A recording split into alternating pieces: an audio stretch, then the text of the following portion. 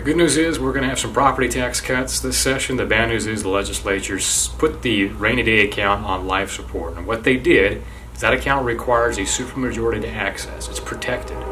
So the legislature decided we're just going to keep money from getting there in the first place. Therefore, it's never been protected, and we don't need a supermajority vote to do it. Now, property tax cut is good.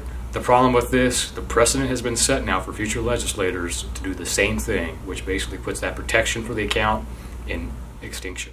We as voters pass constitutional amendments to say we want to secure extraordinary revenue, to save for the good times. We don't want to be California.